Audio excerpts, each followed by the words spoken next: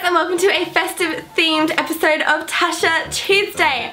I love Christmas and as some of you may know, I am obsessed with movies and Christmas is the perfect time of year to gather all the festive ones, all the Christmas themed ones and just watch them. I managed to find enough so I can watch one from the 1st of December all the way to the 25th and this will be my advent calendar for this year. So today I thought it'd be fun to go through a few of my favourite Christmas movies so that you can get an idea of what to watch this time of year as well. Note, they're not in any particular order. The first one we have here is Miracle on 34th Street. For those of you who haven't seen this movie, it follows the true Santa Claus who comes to New York to see if the true meaning of Christmas has been lost. I love this movie, my mum loves this movie, every time we watch it we cry. It is just so amazing. There is, I believe, a remake that is in colour as well, but I think the original is just perfect standalone, so I would definitely recommend this one for anyone who loves classic Christmas films. The next movies that I always watch around Christmas time is this Santa Claus series, which has 3 movies in total and it follows Scott Calvin on his journey to becoming Santa Claus, and throughout the 3 movies he has to overcome different obstacles in order to stay Santa Claus. So in number 1 he is turning into Santa Claus, and in number 2, he has to find Mrs. Claus in order to stay Santa Claus, and in number 3 he has to verse Jack Frost, who also wants to be Santa Claus so he can have a holiday of his own. These 2 movies are a family favourite in my house and they are watched every year. In fact, I think we also watch them in July, you know, oh, Christmas in July, so we watch them around then as well because they're just so good.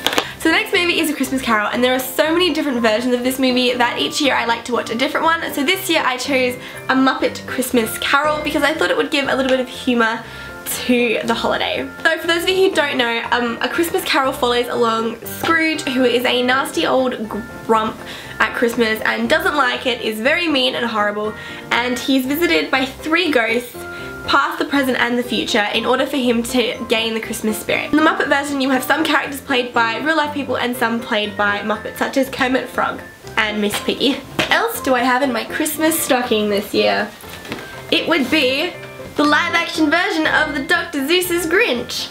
I love this story and it's not the best movie in the world, but I grew up with this and it brings back nostalgia every time I watch it, so it's always on my list to watch either this one or the cartoon version. Another Christmas classic that I watch every year is It's a Wonderful Life, and again this is another movie that makes me cry every time I watch it. For those of you who haven't seen it, it's about a man who goes to commit suicide on Christmas Eve when an angel comes down and shows him what life would have been like if he never existed.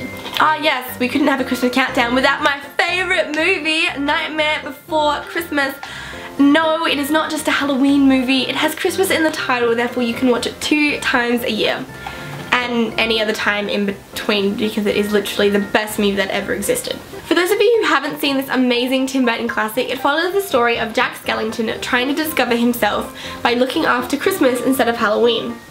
And the last movie that I watch every year is I'll Be Home for Christmas. My mum and I watched it on TV one year and we liked it so much that we kind of just watched it every year it came on TV, but one year it just didn't, so we decided to go out and buy the DVD, so here it is, I'll Be Home for Christmas.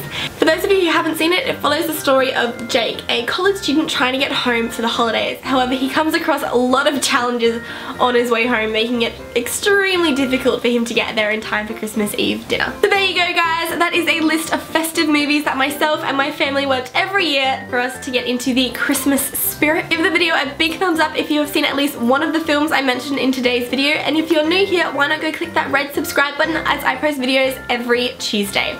I hope you guys have a very Merry Christmas and a Happy New Year, and I will see you all next week. Bye!